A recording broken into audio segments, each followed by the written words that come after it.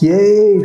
Finally, we have refinanced our 17-unit building and pull out all our investment that we put into this building. So in this video, I'm going to share about the project details and the things that we have done to get the money out and the lessons we learned, because there were so many challenges, especially when refinancing and trying to get the money out. So in this video, we'll be sharing all those challenges and the solutions we found. So stay tuned.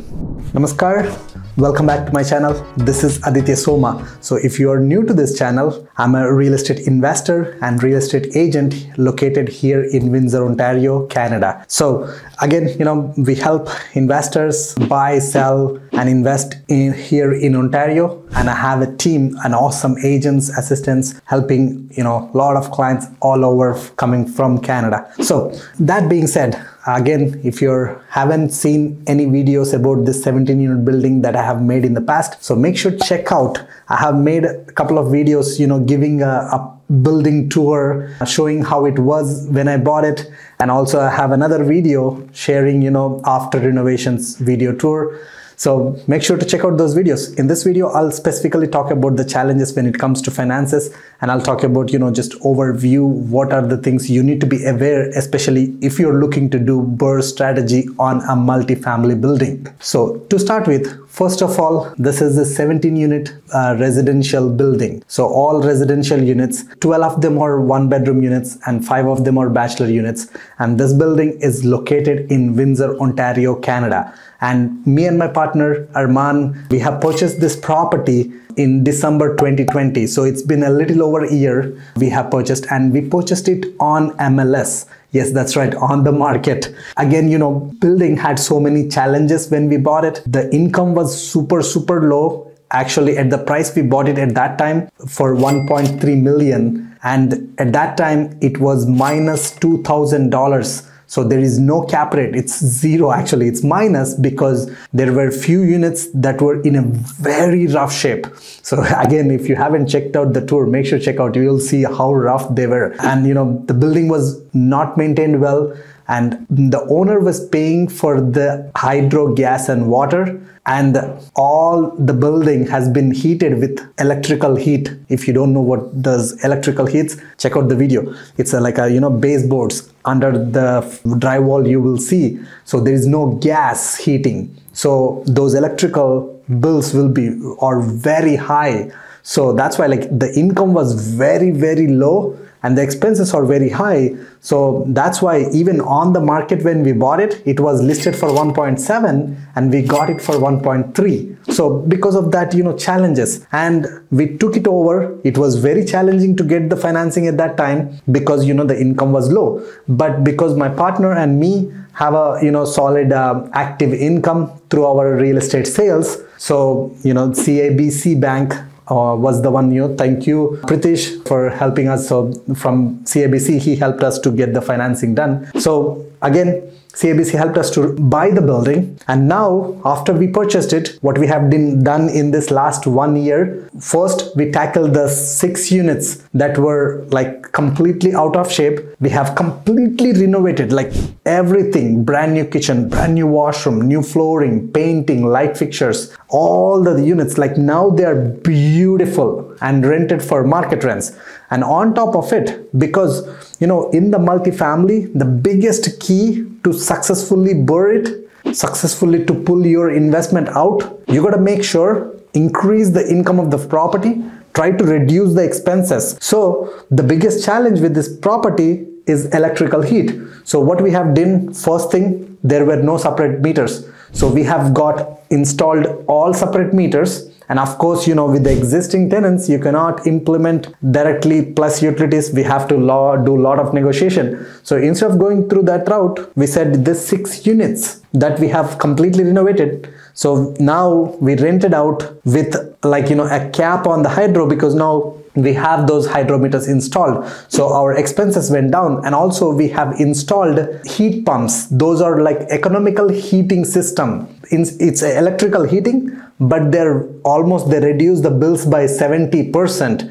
So now we can charge rent more. So the rents for a 1 bedroom, we are getting around $1,290. and for bachelors we are getting $1,090 because we have made them beautiful and they're like gorgeous, and also the bills are super low for the tenant. So again, that's pretty much what we have done to the project. Now, we have almost invested 260,000 all together for this 6 units plus separate meters, and we also installed cameras around the building because one of the problems that tenants are having, hey, my car got robbed or whatever, they're feeling insecure. So we said, you know what, we're gonna spend like 10,000 something, and we installed nice industrial cameras with a cloud storage and all those things. So now the building is secure. So the tenants, for the new tenants, that's a selling feature because they can now have a peace of mind to rent the place. So that's how we were able to rent the place very quickly.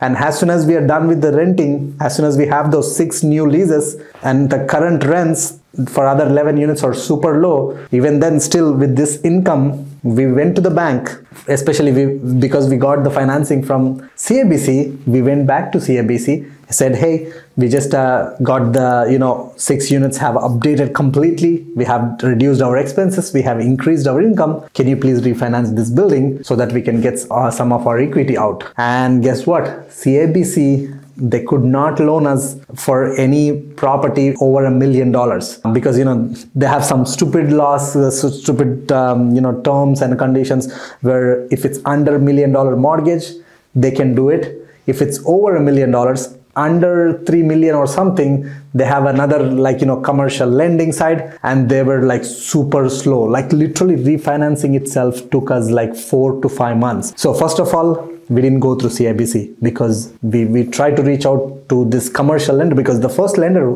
whom we had, who helped us buying it, was have a capacity only up to $1 million mortgage. So the person who's supposed to loan us over $1 million, which were hard to find, and even the people whom we found, they were not able to get us the loan. Again, for so many reasons. And now we started to look around, talking to different people. After talking to like so many investors, I found this awesome lender, which is Libro Credit Union. It's a local credit union. Again, I felt they're the best one, especially if you're looking to get multiple properties just based off of the income from the property. So most of the lenders, they have some certain limit for X amount of properties that you can own. So this lender is fantastic. They look at the income of the property. They qualify the property based on the income. And if your property qualifies based on the income, they will lend you as many properties as possible. Even the student rental, even new construction. So they have so many flexible opportunities. So I really love them. And again, along the process, I have a very good solid mortgage agent who works for Libro. Again, if you're looking for some help in Windsor with the mortgages, of course, DM me. I'll give you that contact. But again, this person, for last 2 months, she was able to get it done. Again, the biggest thing, even her, when she was going through the process, underwriter came back rejecting after we got the appraisal value. Because we got the appraisal value for 2.5 million, and they said, how come the property increased its value by 1.2 million in less than like 1.5 years? They were like, they couldn't digest that information because appraiser did not put in all the upgrades we have done. And guess what I have done? I literally wrote an email with all the pictures. So that's one lesson I learned, like, it's have a proper documentation, especially have a clear explanation how much expenses. So I literally had to put my Excel sheet with all the expenses I spent with exact figures, and with the pictures, how was the unit before, how was the unit after. I took professional pictures, so I had pictures before and I have professional pictures after. So I sent all those each unit, and I sent the updated rents, and I have sent the invoice for that electrical separation. I told them, here is how much electrical bill was. So literally we have spent 260 grand, and this is why like the appraisal came in high, and there is nothing on the market that are selling over 6 cap rate. Everything is under 5 cap or 4. So I wrote a detailed explanation for the underwriter, and the mortgage lender went in and gave that detailed explanation to the underwriter, and then finally they approved it.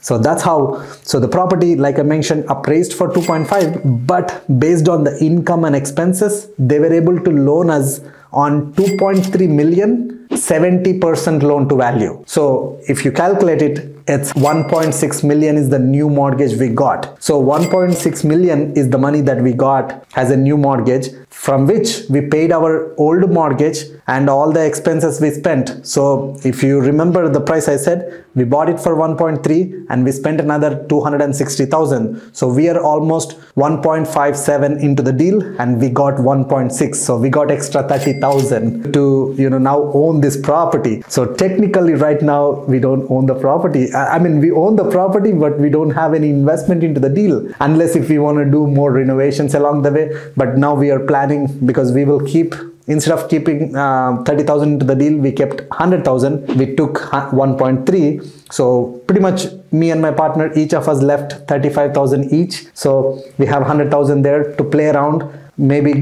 when couple more tenants move out, we renovate them, we increase our cash flow more. So even with the new mortgage, now we are making like positive $2,000-ish cash flow. So again, that's our story with the refinancing, BRRRing a project, getting our money out. And of course, if you are not sure about what's BRRRR, I'll just give a quick explanation here. But again, you can check out the other videos where I made detailed explanation on what's BRRRR. So in simple terms, in a layman terms, BRRRR means like you buy a property, do some renovations, rent it out for the market rents, and refinance to take your money that you invested into this property as a down payment, and plus the renovations that you spent. So the money you spent for renovations, the down payment, the closing, all those things, if you can take that money out through refinancing, of course you're increasing your mortgage even more. But if your income from the property, the new income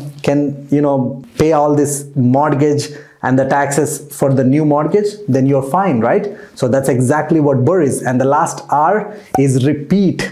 So repeat the process. And guess what? I already bought, closing tomorrow. Literally the refinancing happened yesterday, and I'm closing tomorrow another 6-unit building, again a BRRRR strategy. So of course I'll make more videos on that project later on. It's gonna be my office hack. Yes, if you heard about office hack, let me know in the comments. If you haven't heard, let me know what do you think office hack means, and I'll definitely share in the later on videos. Until then, see you later. Hope you enjoyed this video. Hope it gave you so much information, and make sure to hit that thumbs up button, like button, and also, comment below if you have any questions. Please don't forget to hit subscribe button, because that's the only way, a motivation for me to make more videos informative like this to help you achieve financial freedom, the way I achieved. So with that, have a wonderful day, guys. Take care.